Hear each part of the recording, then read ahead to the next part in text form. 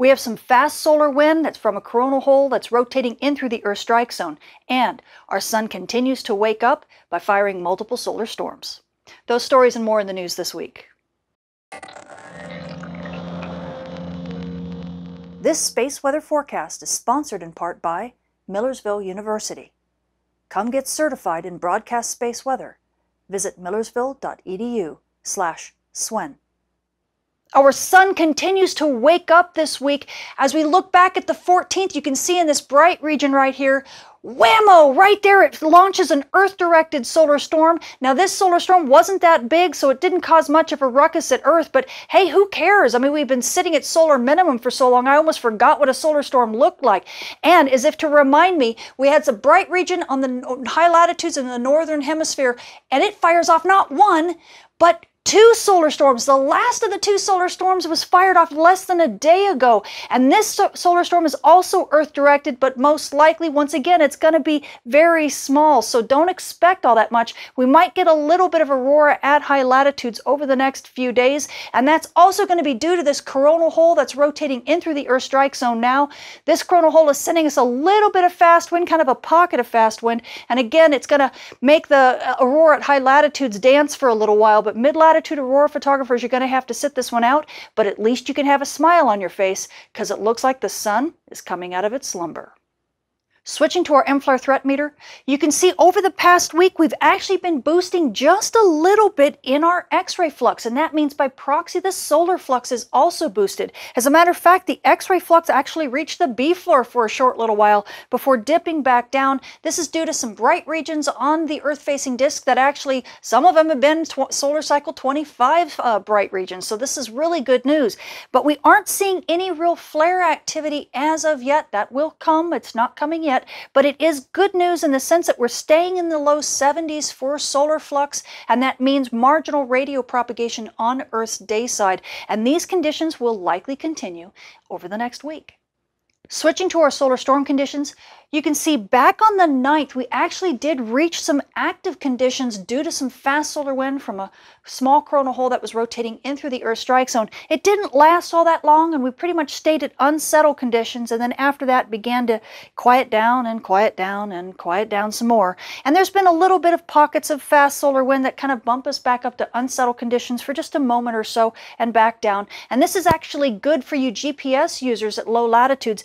This slightly unsettled conditions actually helps your GPS reception, so you should be pretty happy to see this kind of thing.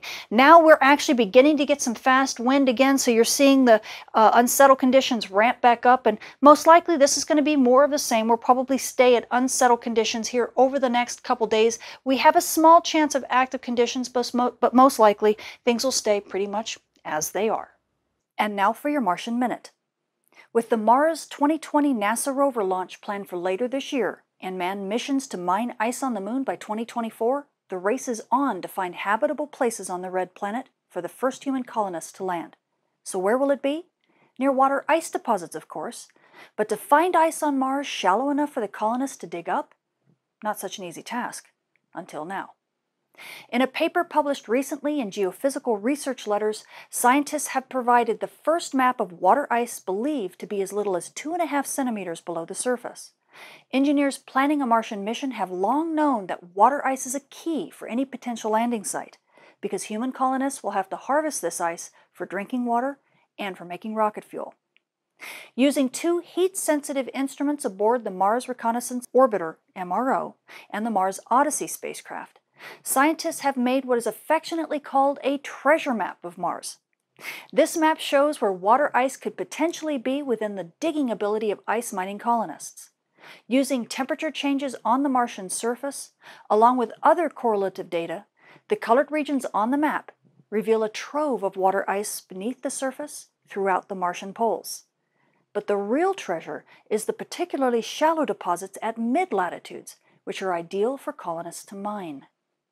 Sylvain Picou, the lead author on the study, says, quote, "You wouldn't need a backhoe to dig up this ice. You could use a shovel," unquote. Indeed, back in 2008, NASA's Phoenix lander did exactly that, and it even took pictures of the ice it scraped up in the permafrost near the poles. Since then, MRO has taken many images of meteor impacts that have exposed similar ice beneath the surface. So while there are severe limits imposed on possible landing sites for human colonization, some promising possibilities have emerged. Scientists are particularly interested in an area just northwest of Olympus Mons called Arcadia Planitia, where the water ice is less than 30 centimeters below the surface. Highlighted in the map with an abundance of blue and purple, right now it is the clear winter due to its plentiful sunlight, warmer temperatures, and its generally lower elevation, which will provide more atmospheric drag to slow down an incoming spacecraft, perfect for a gentle landing. And speaking of perfect, right now near the equator at Elysian Planitia, the InSight lander is enjoying a nice sunny day. Currently, it's a balmy minus 16 degrees Celsius with a low of minus 97, and the winds are out of the south-southeast at 20 meters a second. Switching to our moon, we are now passing through the third quarter phase on our way to a new moon, with the new moon being on the 24th. So you night sky watchers, now's a great time to catch those dim objects in the sky. So what else does our sun have in store for us this week? Well, this is Stereo A. It's our partially far-sighted monitor. You can see here's Earth, here's the sun, and here's Stereo A staring at the sun from the side.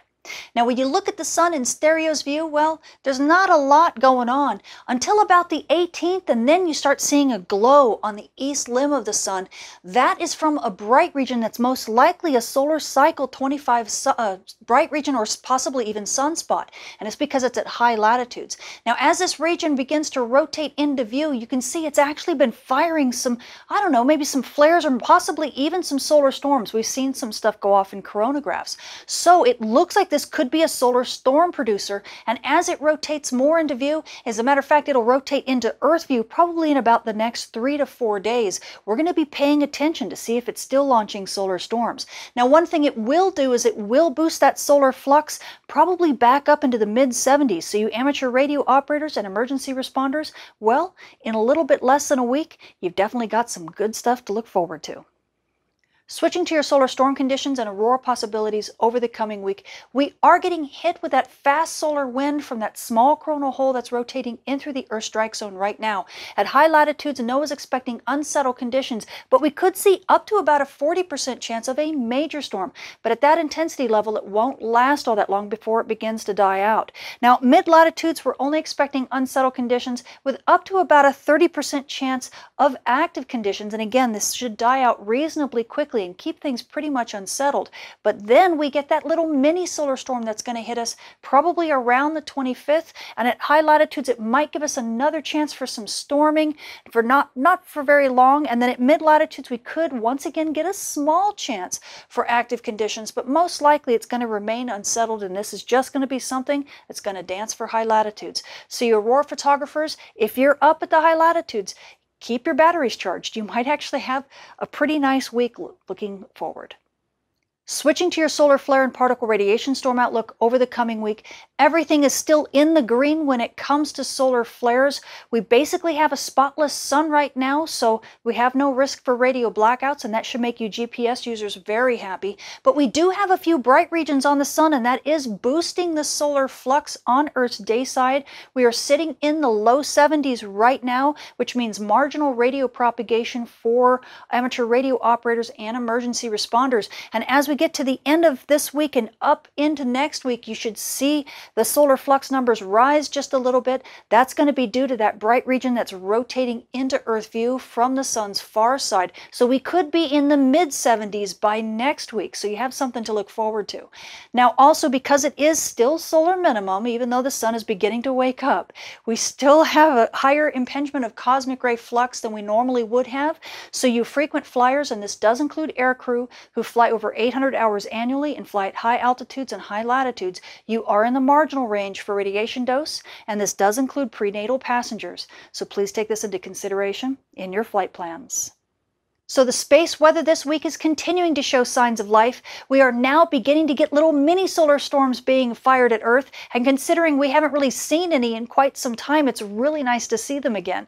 Now, along with some fast solar wind being sent to us from a coronal hole that's passing through the Earth strike zone right now, aurora photographers, if you're at high latitudes, you could get some decent shows here throughout this coming week.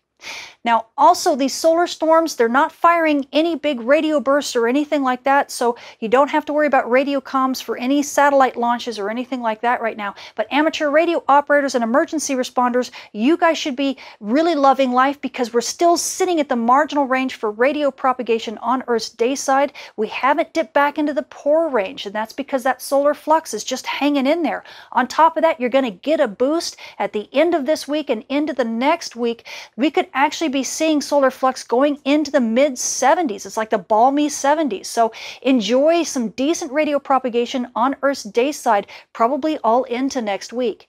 Now, you GPS users, well, you know, we have a small solar storm hitting right now. It's not that big a deal. It's only keeping us at unsettled conditions, and that actually is good news for you because that actually helps to stabilize that upper atmosphere. You just love these weak solar storms. So as long as that continues, it should give you some decent reception even at low latitudes, as long as you stay away from the dawn dust terminators and you stay away from aurora. I'm Tamitha Skov. Thank you for watching.